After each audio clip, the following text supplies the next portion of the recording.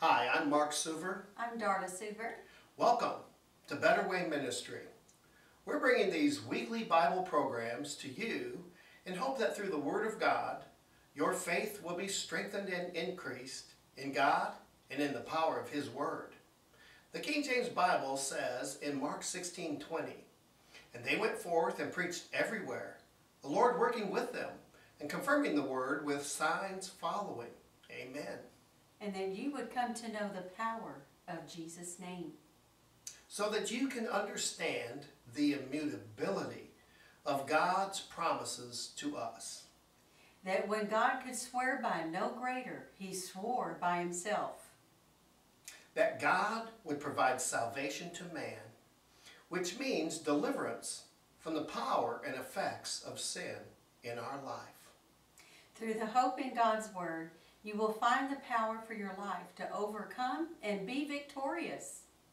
That means if the doctor has assigned to you a disease that has a name, through deliverance and the power of Jesus' name, you can receive your healing, and no longer do you have to be under the power of sickness and disease. That's what it means when the Bible said, there is salvation in the name of Jesus. Just believe in that name and obey His word. I hope that you enjoy today's program and those to come, and that you will see Jesus bigger than any problem you may be experiencing by the time this program ends. Thank you for watching. May the Lord richly bless you. Hi, Corpus Christi. My name is Mark Suver, and this is Better Way Ministry. We're going to have a Bible study tonight about who is the true God. You know, why does it even matter who the true God is? These are a few questions we're going to go into. We're going to see what the true God said about all these things. Father, we just thank you for your loving kindness to us, that you are the true God. And Father, you open up the hearts and minds of all that come past this TV program. That Father, that their lives would be enriched. That Father, there's a real enemy out here, and he's not the God. He's the destroyer. And Father, only the true God has the power over that destroyer. And Father, it doesn't matter if it's sickness or disease or lack, or just doesn't matter. Whatever they're facing, the true God, you, my Father, are the true God, and well able and ready to help every living soul through the issues of this life and usher them into the eternal life in the next. Now, Father, we love you. We thank you. Open up our hearts that we might see you and see the God that you have appointed over all power and dominion. In Jesus' name, amen. You know, who's the true God? And what does it matter? Well, as you heard me just praying, it matters that there's a real enemy in this world. And he's the God of this world, but he's not a capital G God, he's a little g God. And the little g God, well, he wanted to be the big G God, and that's what got him kicked out of heaven. And he's on earth right now. And you really need to understand who the true God is to understand the promises left to us, who made them, the power behind them, the power over the little g God that's warring at your life. You ever have more, after the money runs out, you have more month left? That's the little g God. He's the one that designed that economics program. But you know, God has His own economics program. The true God has His own economics program. Now, a man has to work in order to eat, but we live from our giving. And what we sow in seed, we reap a harvest. I mean, this is the economics from above. If you will obey and find out who the true God is and what He said about Himself, He is a great God. He is a good God. And he is well able to overcome the little g God. In fact, he created him. We're going to go over that verse where he created the little g God of this world. So, have faith in God is not a slogan, it's a verse. It's forever recorded in the heavens. And because of that, we do have faith in God. All right, who is the true God? First of all, like in nearly every study that I start, every word of God is pure. And he is a shield unto them that put their trust in him. Add thou not unto his words, lest he reprove thee, and thou be found a liar. Now I'm talking about the true God. Every word of God is pure. Let's keep going and let's take a look. The words of the Lord are pure words. Now we're not using the word God, we're using the word Lord. The words of the Lord are pure words, as silver tried in a furnace of earth, purified 7 times. Thou shalt keep them, O Lord, thou shalt preserve them from this generation forever. You know, it's important. I put this in here because I wanted you to understand that God is the one who keeps his word.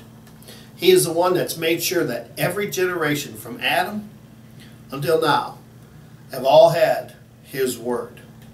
He has preserved his word unto every generation. We at the end of the age, we not only have the pure words of God that have been purified 7 times in a furnace of earth or man, but we also have hindsight to watch the 2,000 years of the Holy Ghost being turned loose in those that believe. You know, there's a verse over in Acts in 2:38. It says, repent and be baptized in Jesus' name for the remission of your sins, and ye shall receive the gift of the Holy Ghost. And this is important because if you ever read about what Jesus said about the Holy Ghost, it's the promise of the Father. A promise made before the foundation of the earth. It is a promise to get power. It is the power that when there's a man in the Bible by the name of Simon, the sorcerer, he watched this power. And he watched the power of the Holy Ghost, and he said, boy, I'll give you money. Give me that power. Wrong thing to say. He did not understand the power that he was dealing with. And it cannot be bought with gold and silver. And because he thought he could, it was revealed, that his soul was still in bondage. And so Peter looked at him and he goes, I perceive you're still in the gall of bitterness and the bondage of sin. And so Peter eventually prayed for him, and we don't know, but hopefully he got right with the Lord. But the power of the Holy Ghost, you want this power in your life. It's the power that whenever the doctor says, hey, you got sickness and disease, you got cancer, you've got diabetes. You see, you do not have to fear those words when you have the Holy Ghost. Because you can speak to that in the power of the name of Jesus. And if you are delivered, as Jesus said, if you believe as Jesus said, if you believe on me, as Scripture hath said, out of your belly shall flow a river of living waters. There's a lot of people walking around saying, oh, I believe on Jesus, but there's no river of living waters coming out of their belly. And consequently, that's the test to see if you really believe in Christ. But if you do, and if that is your case, and you've been baptized in Jesus' name, you got the power of the Holy Ghost, you can speak to it. It's a word system. You can speak to your lack. Declare you don't have any. Lack is going to leave your life. I don't care if it's a lack of finances, lack of emotional stability, a lack of love, loving kindness, lack of mercy, a lack of whatever. God is there for you to have the fullness of all the things that He created us to have. And so, our Bible are the thoughts of God to every generation. It is not a historical genealogy book. I've heard it say that it's a history book. It's a history book about the Jews. Well, the purpose of a Bible is to reveal to man the thoughts of God, the true God, unto every generation. And in doing so, he will measure your spirit and your belief as to what you believe about what he said you should believe in. But let's keep going. The words of the Lord are pure words, as silver, tried in a furnace of earth, purified 7 times. Thou shalt keep them, O Lord, thou shalt preserve them from this generation forever. You know what, I hear the Lord again saying, why believe in this God? Why believe in the true God? Who cares if it's the true God or not? As long as you worship. As long as you have a good heart. Well, God is very particular. It is the God of heaven and earth that cannot fail. It's the God of heaven and earth that cannot lie. In Psalms 89, he said, my covenant will I not break, nor alter the thing gone out of my lips. This is good. He pronounces a lot of good things. He goes, there are promises that he can't alter. Because if he could have altered them for anybody, he'd have altered them because of this person right here that's now preaching the gospel to you. At least in my estimation. But he's good. He can't alter them. What he alters is your heart so that you become the good ground to plant this word down into, and you become the glory of God. Because everything he said is pure and true, and the things that he said would happen to you do. I no longer fear sickness and disease. I speak to it, I cast it out. It's not that they don't come. I wake up in the morning, I get an ache or pain. We go to bed at night, and you can feel some kind of an attack coming on your joint, on one of your organs or whatever. I don't even bother going to the doctor anymore. I just say in Jesus' name, you foul, unclean spirit. This did not come from above. This came from the enemy, the God, a little g God of this world. Get off me. Because I submit myself before my throne, before the throne of my Father. And with all that is within me, I try my best to hear his voice and do those things that are pleasing to him. I study his word so that I won't be ashamed. And have learned, and the things that I do understand, those I keep close. Those I ask him to order my steps in his word. And he's a God. He fulfills these things. But sicknesses and disease, they don't come to me anymore. I've spent most of my life with lack because I didn't understand the order of what the true God said, contained here in his word. But there's an order. You can have it. You don't have to have the lack. You don't have to have a lack of anything. God did not put you down here. He did not call you in vain. He did not place his spirit in you in vain. He did not say, hey, I'm a God, I'm the true God, and then reveal himself to you in vain. But so that you would call on him, rely on him, trust in him, and believe in him. He's the God that cannot fail you. And whatever your situation, you're not too far gone. You call today, he'll answer right now. His word is right now. Salvation, now is the day of salvation. Now's the time. As soon as you can latch onto this, your healing, your issue will be brought under by the power of the living God over the little g God of this world. And we're going to see where, I'm going to show you a verse, and it'll just shock you. If the Lord will reveal this to you, it'll shock you that here's Satan, and he's running all the way around the world, and the Lord made him, and God made the waster to destroy. He does a good job at it, but he doesn't destroy God's people. So that's what you want to know the true God, because you want to know his promises, and you want the power that he has over this world in your life to give you all power and dominion. Because as Jesus Christ is, so are we in this present world. So it's a great promise. The God that cannot fail. Why would you put faith in a man who has done nothing but fail? who on his own, God said, the true God said, man in his best state is altogether vanity. But why would you not rather put your faith in a God that cannot fail? He's never even, there's no shadow of turning, no variableness. He cannot fail. He is absolutely God. Nobody forced him to give us his word. He gave it willingly out of a loving kindness. This is the God that you want to meet. This is the God. This is the true God. Hear ye the word of the Lord, which the Lord speaketh unto you, O house of Israel.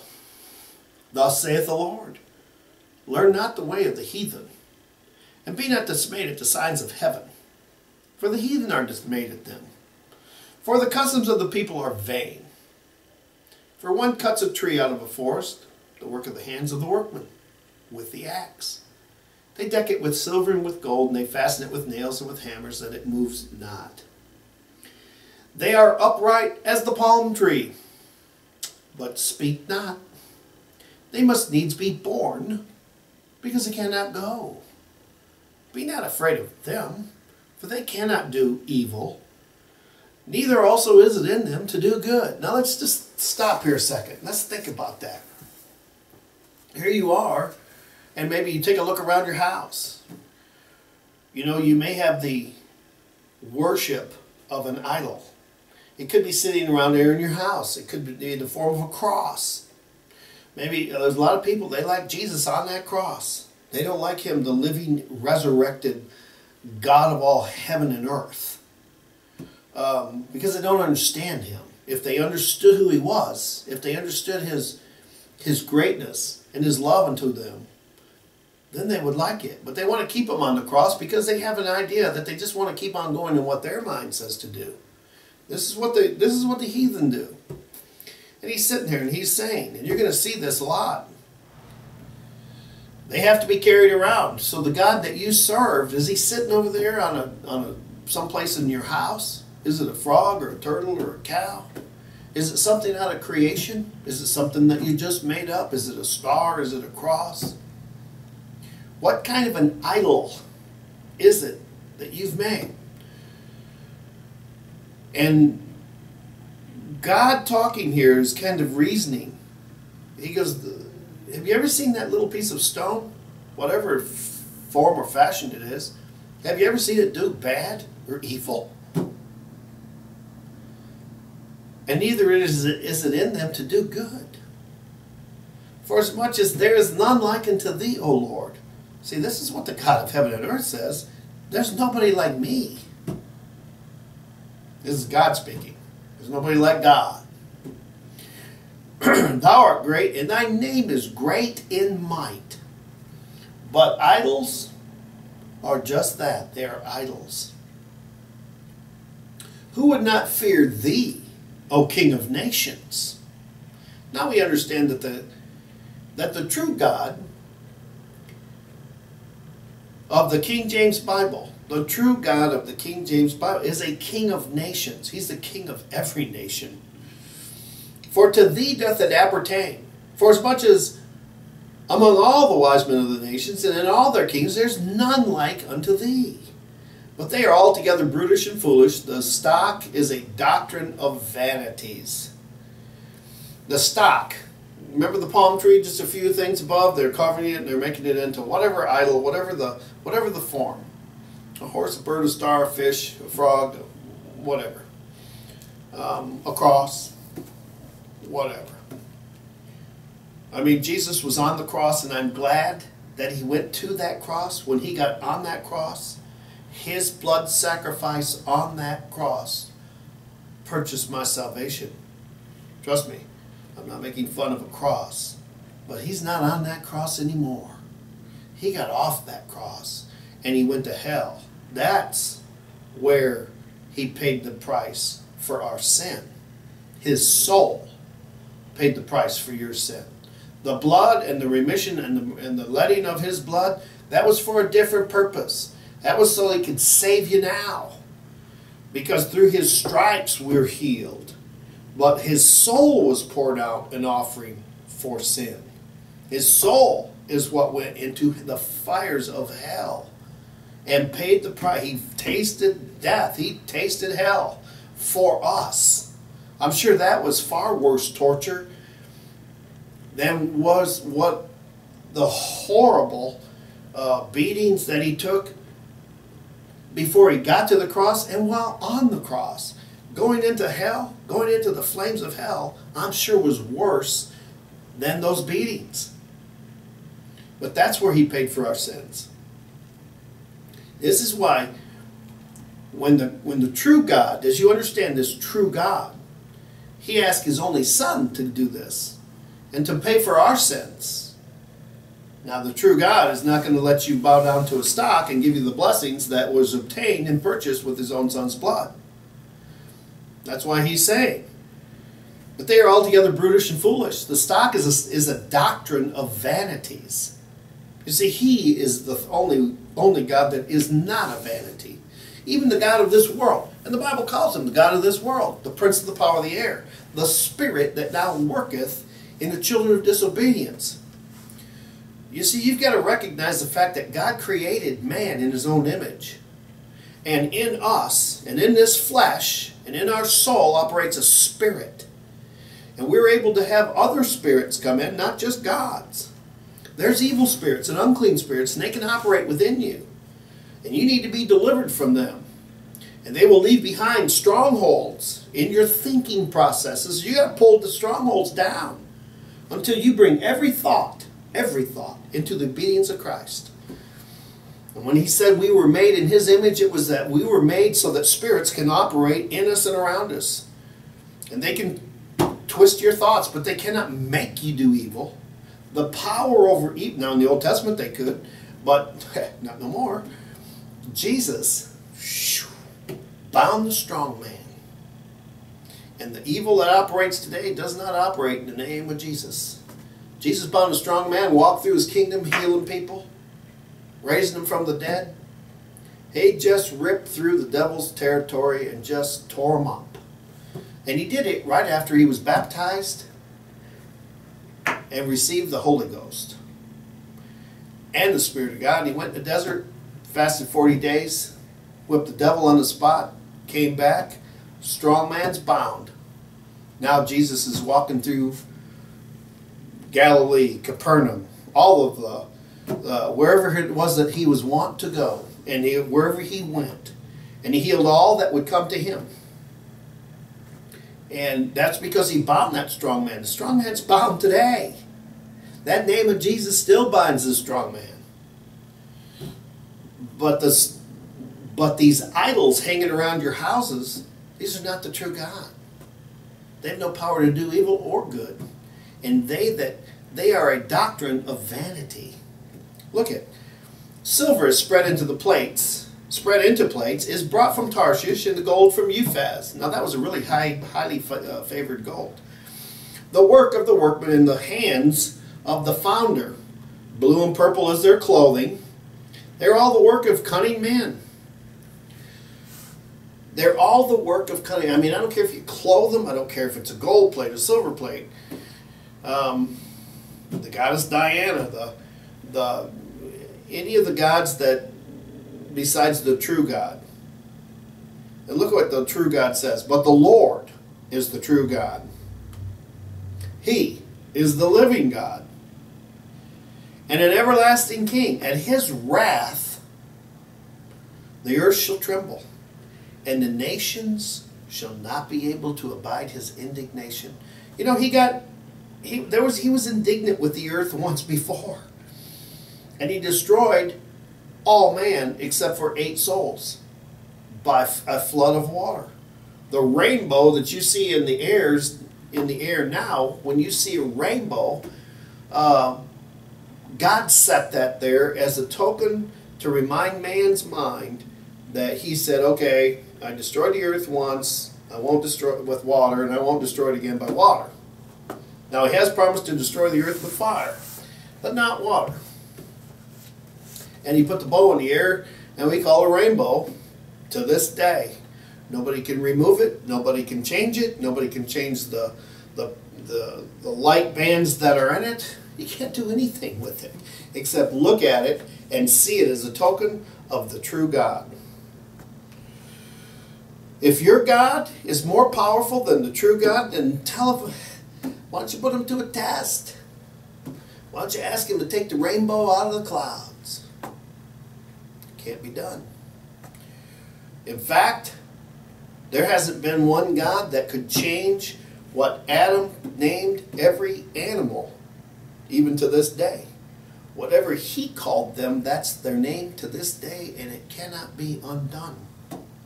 It has not been, and it won't be.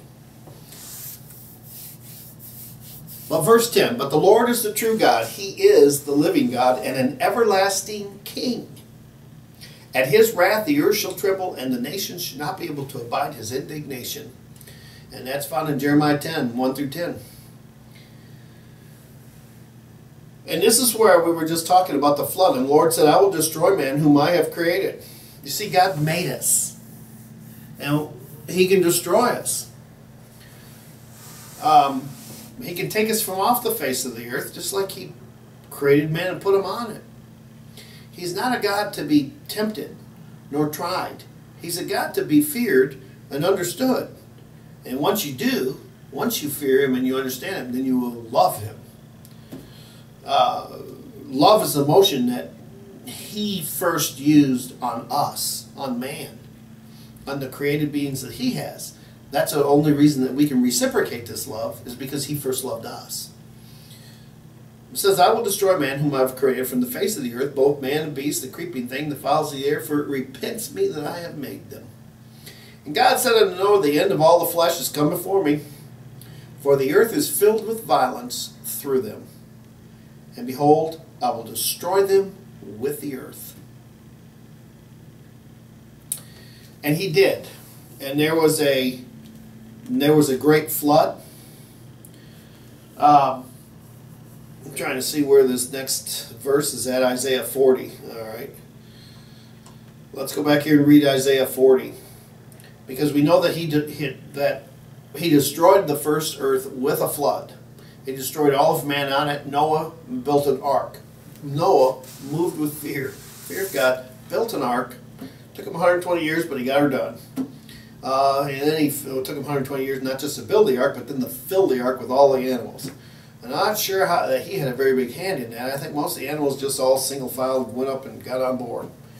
And away they went on the ark. And then God caused the waters of the deep to break.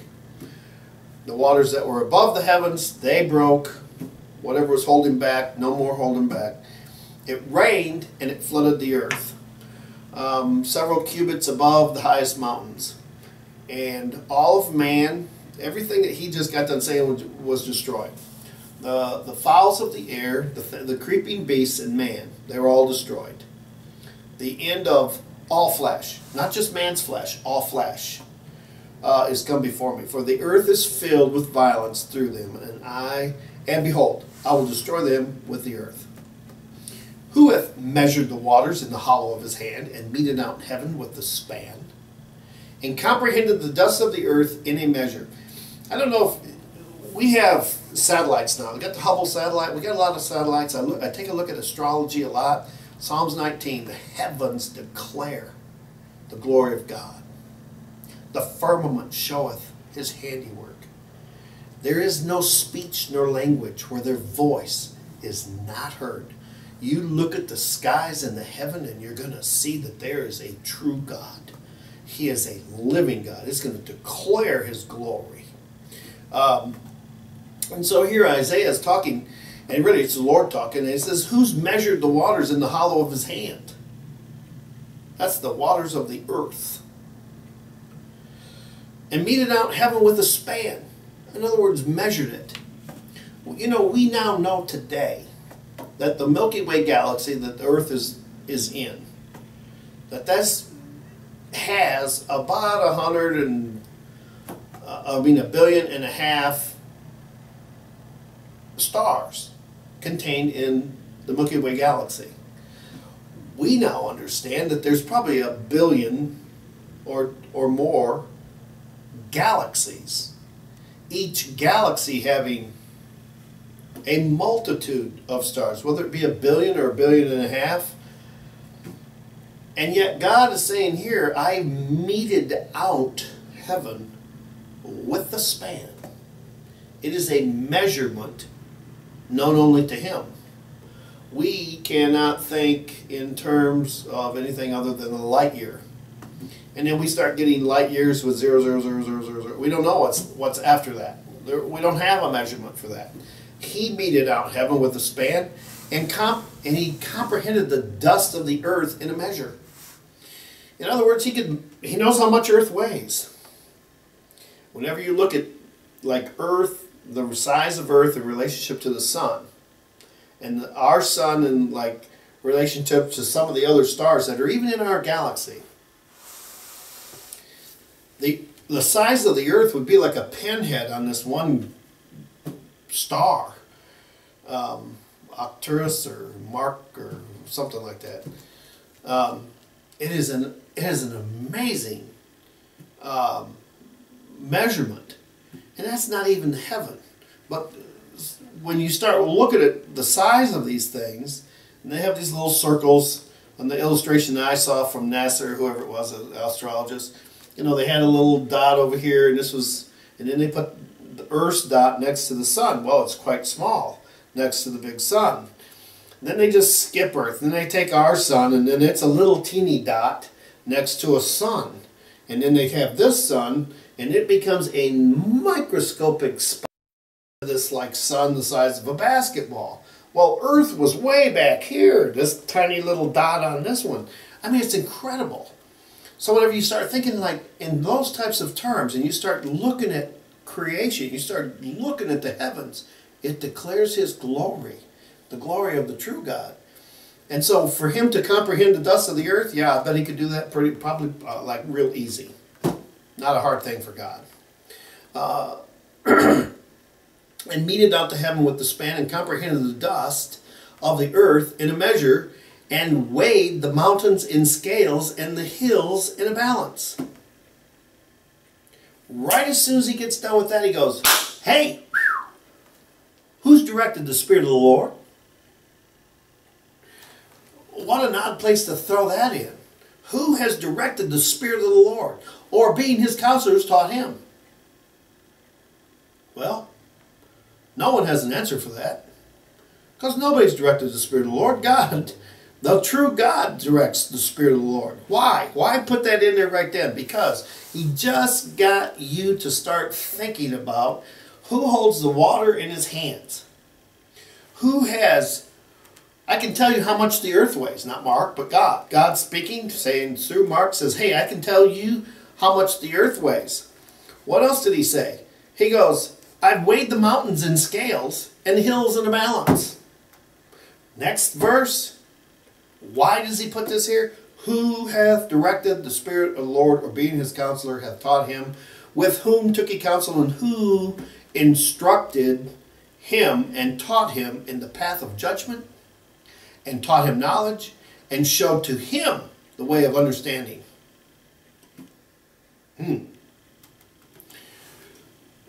What's the purpose of this whole Bible study? If you don't understand who God is, the true God, the love that He has applied to your life, if it is a gift, He is a God that will come one day with vengeance, but that's not today. Today He's coming with grace. He just wants to tell you about who He is. You weren't there then the day that He made the heavens and the earth. So He tells you, hey, I made the heavens and the earth. And so because we weren't there, He has to tell us, or we'll never have any understanding or knowledge. But as soon as He gets done telling us that, hey, I measured out the mountains in the scales, I balanced out the hills, He wants to become bigger in your eyes than your problem is. Why? Because He wants to inject goodness to your life. He said, I know the thoughts that I think towards you, thoughts of good. God is not a God sitting up there wanting to do bad to people, or just wipe out the whole earth with water again. Hey, it's over. He's not up there being bad or being mean with us.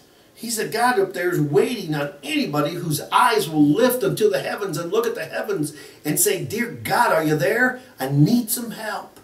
Oh, let me tell you what, he'll dispatch the angels. You find out that you have the power of the living Christ with a mere word away from you to your situation, that you can speak in the name of Jesus. I'm not receiving cancer. I'm not receiving diabetes. Hey, they may have to operate on the person next to me, but on me, they're not going to operate, because the God of heaven is going to show up and he's going to take care of whatever it is, the ailment that I have.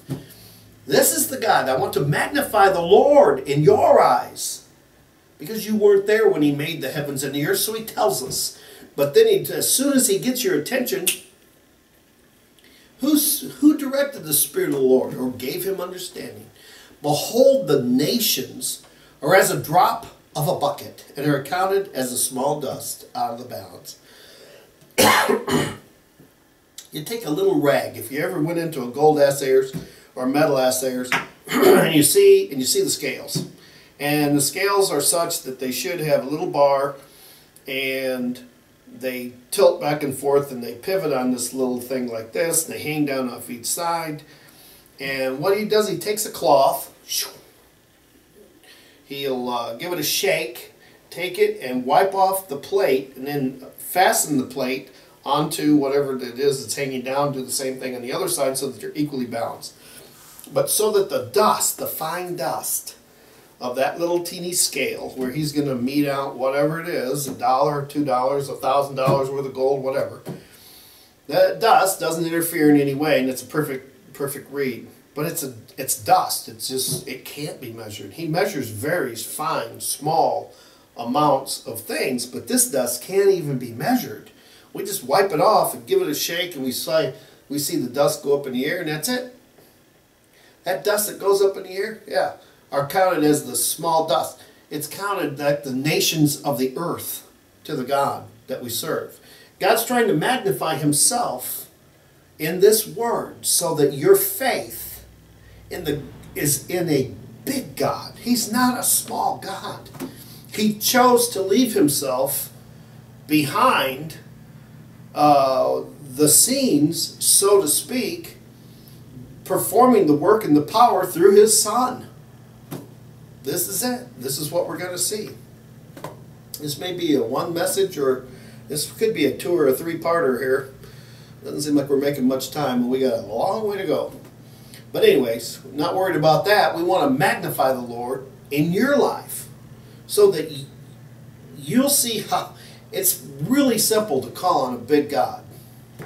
If the God you have is a piece of rock over there, and you sit and you look at it and he doesn't do anything bad, he doesn't do anything at all.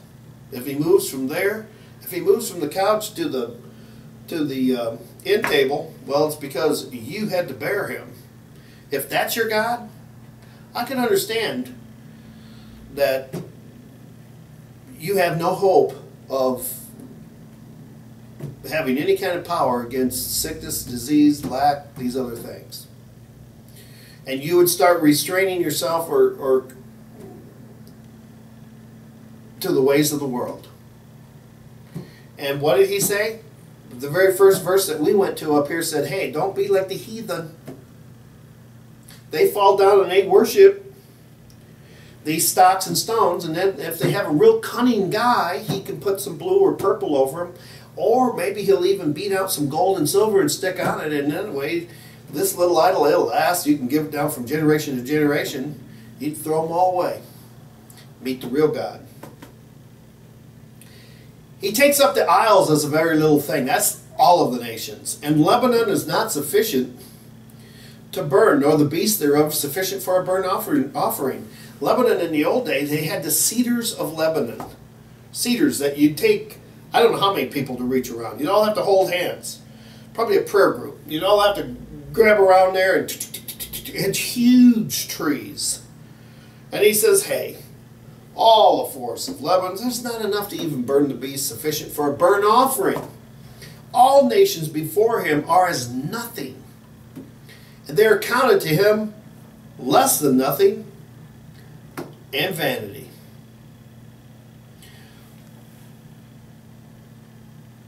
what is it that God's after? It's not the nations. He wants individuals, individual people on this planet to recognize Him as God.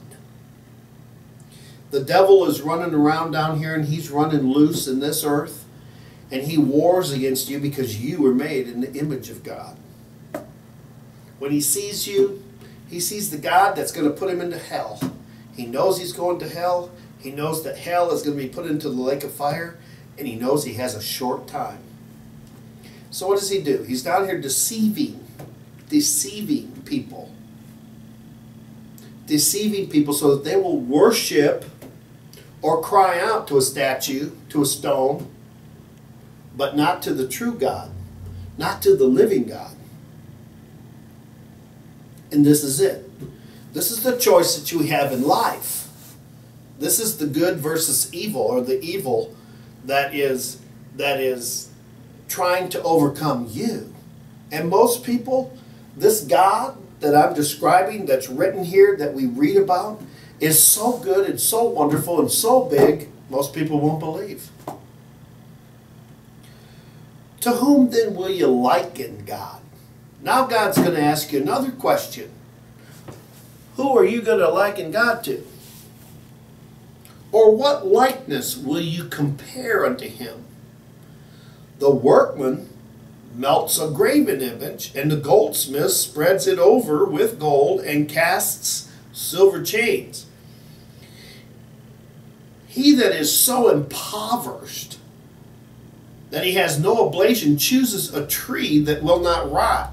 He seeks unto him a cunning workman to prepare a graven image that shall not be moved. Have you not known? Have you not heard? And has it not been told you from the beginning? Have you not understood from the foundation of the earth? It is He that sits upon the circle of the earth, and the inhabitants thereof are as grasshoppers, that stretched out the heavens as a curtain, and He spread them out as a tent to dwell in. That brings the princes, or the kings, and the kingdoms to nothing. He makes the judges of the earth as vanity. Yea, they shall not be planted, yea, they shall not be sown, yea, their stock shall not take root in the earth, and He shall also blow upon them, and they shall wither, and the whirlwind shall take them away as stubble. To whom then will ye liken me, or shall I be equal, saith the Holy One.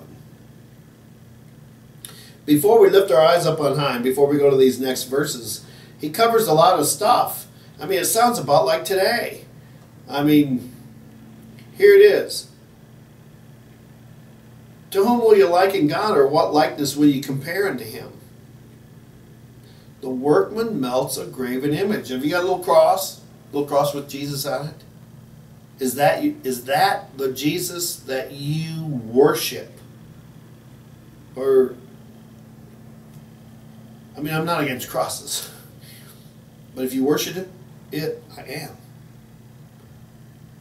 He's telling you He's a living God. He's not on a cross. And we're really not to make images of anything, not of His cross. In the Old Testament, they built a serpent because God sent a serpent through there, and through there because they were going after another god. So He sent a serpent through the middle of them that was biting them. And He told Moses, He goes, okay, I'll tell you what, they want to look at serpents, or they want to worship certain serpents, then make a golden serpent and stick it up in the air, and whoever looks at the golden serpent, then he's going to live. So he does. Hundreds of years later, they still have this gold serpent, and it's become a real thorn in their side because they're making a god out of the thing instead of worshiping the God. And that's what he's talking about here. Look, and the goldsmith spreads it over with gold. And he has silver chains so that it hangs off of you, or off of your camel, or off of your cow, or off of the door, or off of the wall, or off of the ceiling.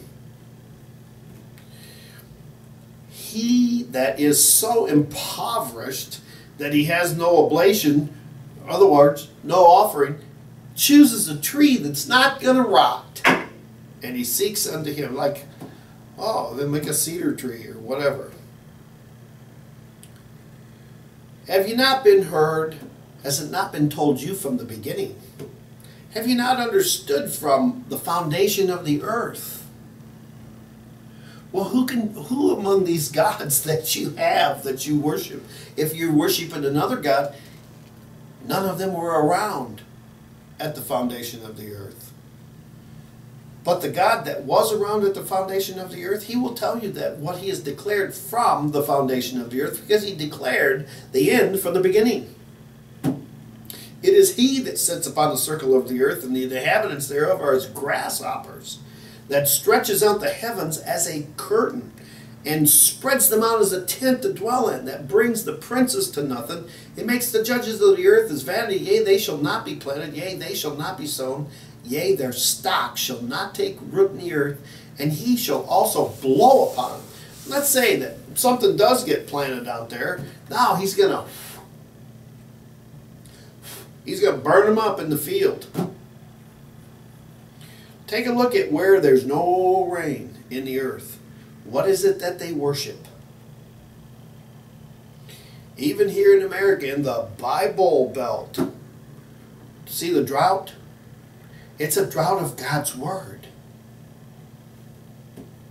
It is no other. God promises to bring the former rain and the latter rain on the countries and the people who are observing God in the manner that he has prescribed. If you're in the middle of a drought, look up. Go before him. Get delivered. If you have a drought in your life, maybe it's not a drought of rain because you're not a farmer, you're not growing things, but you have a drought in your life of goodness, of peace, of comfort, of health, of well-being. Do you have a lack of these things? You need to be delivered. You need to go before the throne and ask the God that has been declaring from before the foundation of the earth, declaring the end, declaring to all living souls precisely what it takes to worship him and have goodness. You need to go and get delivered, so you go before him, present yourself before the throne with confidence, listen to his voice, and have him tell you what he wants you to do. Do not write me to ask me what you should do. I have to go before the throne to find out what I'm to do. You have got to go before the throne to find out what you're to do. But when you go before the throne, go with confidence. And then present yourself. Jesus said, take up your cross daily. Present yourself before the throne every day, because it's a daily, because Jesus said it's daily. Therefore it is. And wait for the answer from your Father. He's good. He will tell you. He will converse with you. He will tell you what the issues are that you're going to face that day. Hey, look, but don't worry, I got this. I got your back. I got you covered. He has come to me so many times. He has never done anything except for tell me that I've got you. You take no thought for your life. You seek ye first the kingdom of God and his righteousness, and all these things will be added unto you. All the things that the Gentiles are out there seeking. What did we say? What did we say at the beginning of this? Don't be like the heathen. They're all running around the earth trying to get something. I'll just give it to you. You don't have to run around the earth. What you have to do is worship me as the one true God. This is what he's after. This is what the true and the living God. Every other God is not alive. There are no other gods that are alive. There is but one living God. He was alive before the foundation of the earth. He made the earth. Let's keep going. He's going to blow on them. And they shall wither, and the whirlwind shall take them away as stubble. To whom then will you liken me, or shall I be equal, saith the Holy One. Lift your eyes on high, and behold who hath created these things, that bringeth out their host by number. He calleth them all by names, by the greatness of his might, for that he is strong in power, not one fails. He's looking into the heavens. He calls them all by name. 1 billion stars, 1.5 billion in one galaxy, just ours. Calls them all by names. It says he knows the number of the hairs of your head are numbered. The hairs are numbered. His job in numbering my head's been getting a little easier lately. I've been talking to him about that. I've been using Jesus' name on it. That's probably the only reason I got a little bit left in front here. And we're believing Jesus' name for some asides too. Anyway. What sayest thou, O Jacob, and speakest, O Israel? My way is hid from the Lord, and my judgment is passed over from my God. Hast thou not known? See, there's like a two-way conversation here. He just takes the place of man for us, and he goes ahead and, because it applies to our heart. Why sayest thou, O Jacob, and speakest, O Israel? Now, Israel is his chosen people. He didn't choose them because they were the most numbered. In fact, he chose them because they were the fewest in number on the earth. That's what he said. I chose Israel to make them my people because they were fewer in number than anybody. Therefore, anything good that came out of Israel, that was going to be the doer of it. Jacob and Israel, who have had a history with the Father of being a chosen people of God, he says, they're saying, my way is hid from the Lord, and my judgment is passed over from my God. Then God's saying to them, have you not known? Have you not heard that the everlasting God, the Lord, the creator of the ends of the earth, faints not, neither is weary. There is no searching of his understanding. He gives power to the faint.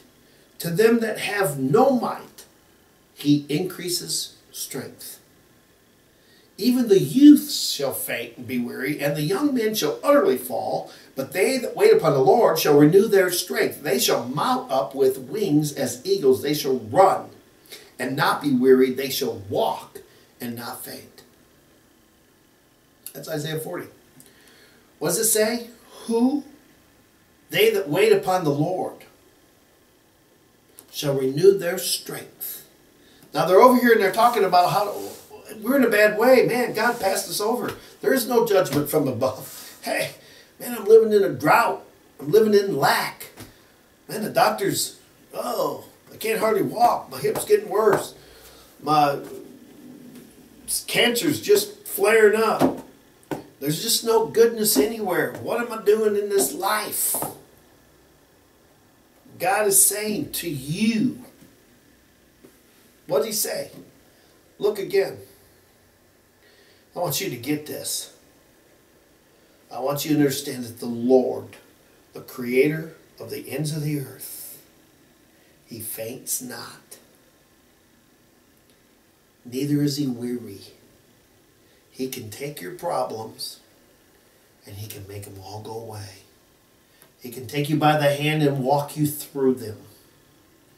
There is a power from the true and the living God that defies understanding. But let me tell you what. He goes over this over and over. He goes, look around at what you call a God. They can't even do bad. Let's think about that. I mean, everybody sits around saying, well, what kind of good does it do? But hey, what kind of bad? How can it do bad? Hey, let him throw a rock at his neighbor. Let him throw a rock at you. Let him wake you up in the middle of the night and throw something at you and say, hey, wake up. I don't like you. He can't do that. Not only can he not do you evil, he can't do you good. But because you worship it, it will be evil to you from the Lord, the creator of the ends of the earth. He's the one that does not faint. He's the one that is not weary, and his eyes are not shut.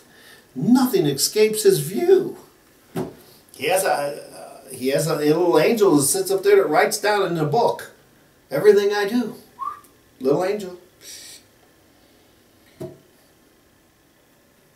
The books will be open at the end of my life and go before a judge. There's some things that are written in there that I really wish weren't.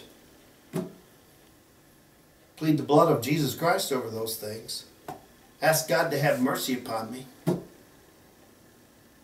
Forgive me. He does.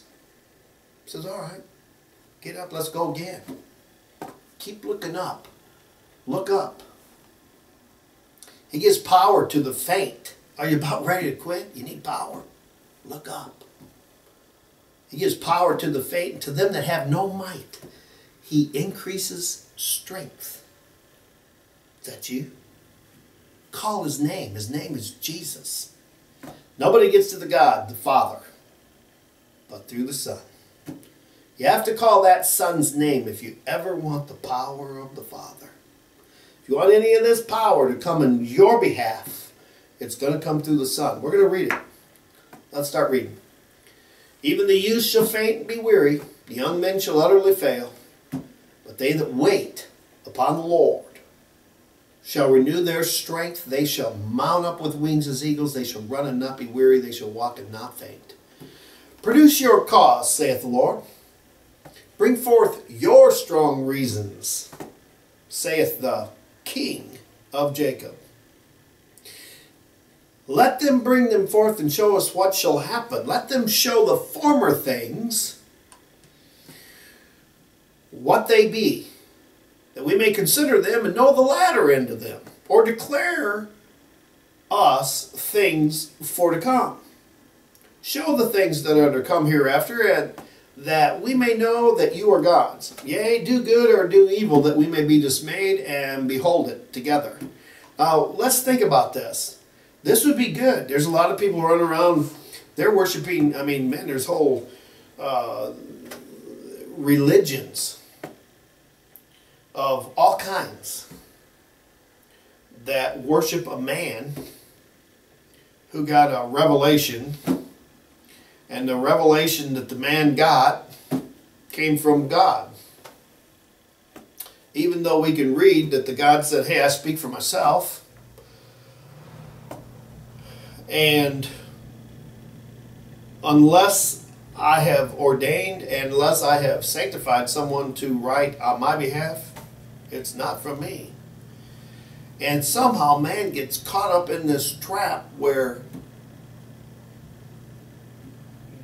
you can't believe and you don't know how to believe, whether or what to believe or who to believe, who actually heard. And yet there's a demonstration. Jesus said, if you will do the words I tell you, if you'll do the doctrine of my Father, you'll know whether the words that I speak to you, whether the words that Jesus speaks to you, whether the words in this Bible are of man or God. In the doing, you will know.